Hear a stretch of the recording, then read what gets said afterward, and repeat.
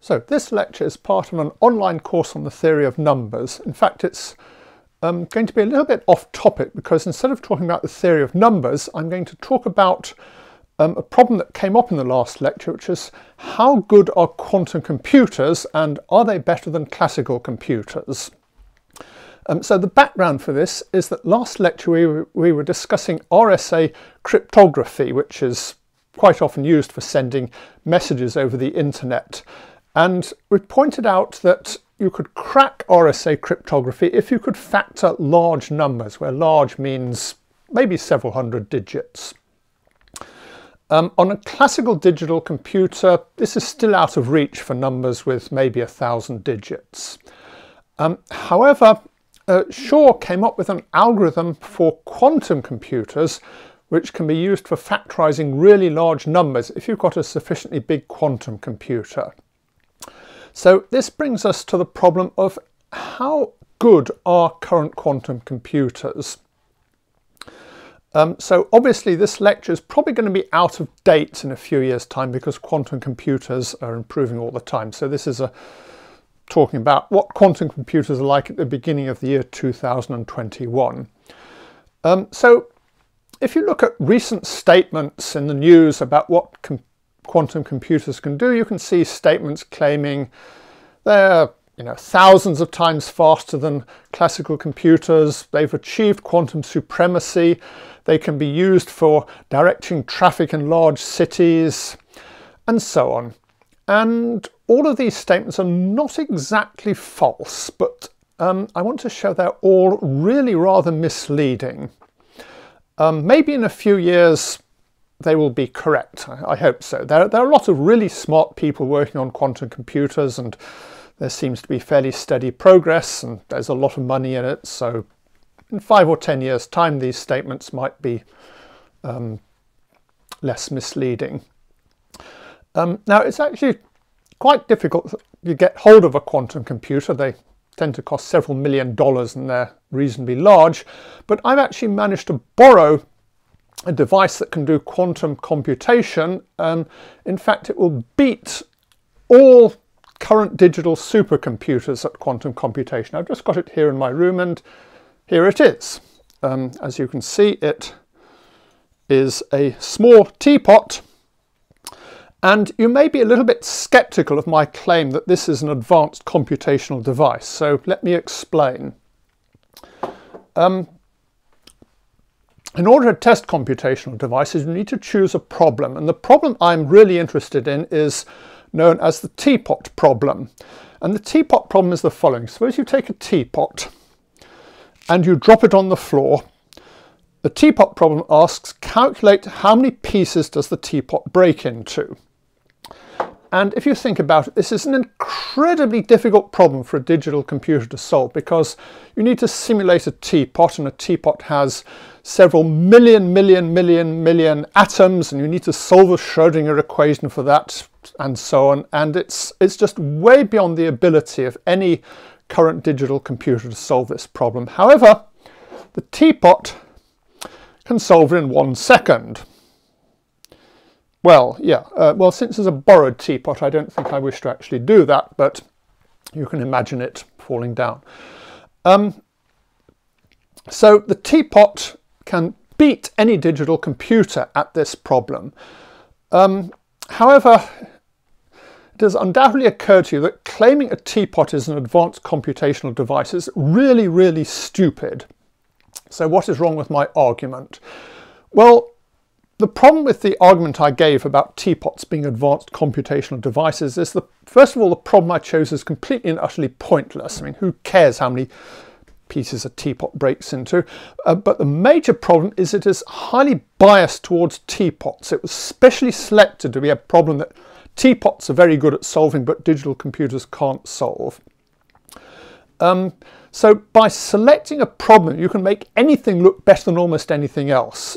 Suppose I want to prove that an anteater is smarter than Einstein. Well, that's easy. I just administer an intelligence test to the anteater and to Einstein and see who does better.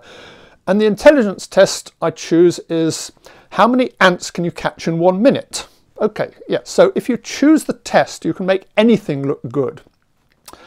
And now let's get back to quantum computers. Well, if you look at all the claims about quantum computers being better than classical ones, they all suffer from this problem that they're being run on a problem that has been very specially selected to make quantum computers look good, and that's just pointless. So we have the teapot test. If someone claims that a quantum computer is better than a classical computer, does that argument also show that teapots are better at computation than classical computers? And if so, you don't need to take much notice of this claim. So let's apply this test to some of the claims about quantum computers. First of all, we have this phrase quantum supremacy, and quantum computers have achieved quantum supremacy. It sounds really impressive. Does that mean they're better than classical computers?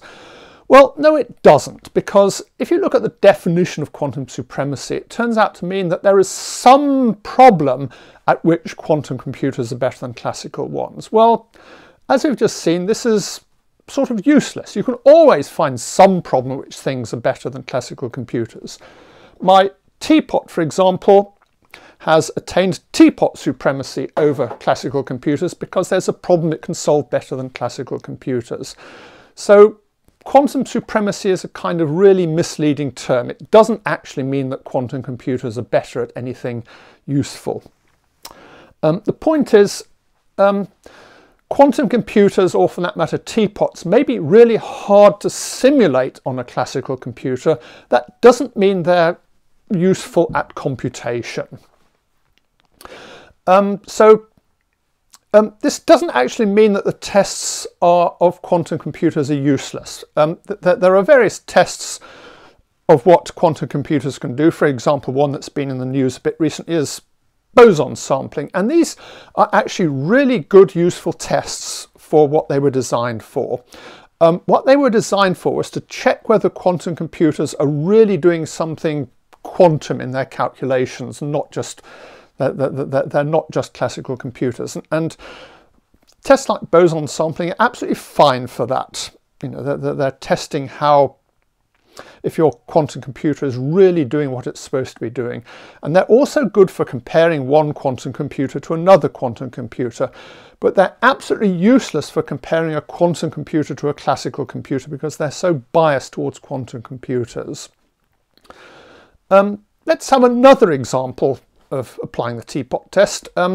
So, as I mentioned, it's been in the news recently that quantum computers were being used for traffic flow. It wasn't quite clear whether they were actually being used for directing traffic or whether this was some sort of researchers being a little over-optimistic. But let's assume that quantum computers really are being used to direct traffic. And let's see whether this passes the teapot test. So first of all, current quantum computers are actually quite small. They are somewhere between 50 or 2,000 qubits, and the number of qubits they have depends on how gullible you are about hype from quantum computer manufacturers. But let's give them the benefit of the doubt and say we've got a few thousand qubits. Well, this is pretty obviously nowhere near enough to simulate a large city, and there's just not enough room for all the data. So what is presumably going on is there is a digital computer which is doing most of the random routine bookkeeping, for measuring traffic, and this computer probably consults a quantum computer regularly in order to solve some little optimization problem. There's nothing wrong with this. This is a perfectly reasonable setup for a quantum computer. You have it as a sort of oracle for a digital computer, and the digital computer does all the routine stuff, and the oracle computers occasionally will solve the really difficult problems. So first of all, we don't have a quantum computer, we have a quantum computer sitting on top of a digital computer. The second observation is, come on, let's be serious. Directing traffic is not brain surgery.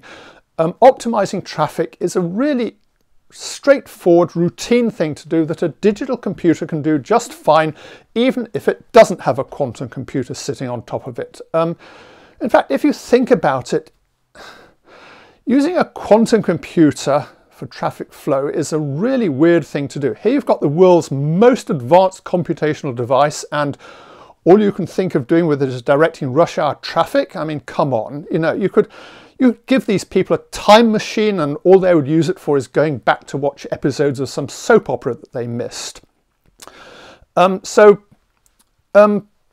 This is not passing the teapot test, because although a digital computer plus a quantum computer can direct traffic, a digital computer can also direct traffic just fine without a quantum computer helping it. So, you know, I could take this digital computer that directs traffic, put a teapot on top of it, and claim that my traffic directing device involves a teapot. Or I could put a quantum computer on top of it and claim it involves a quantum computer.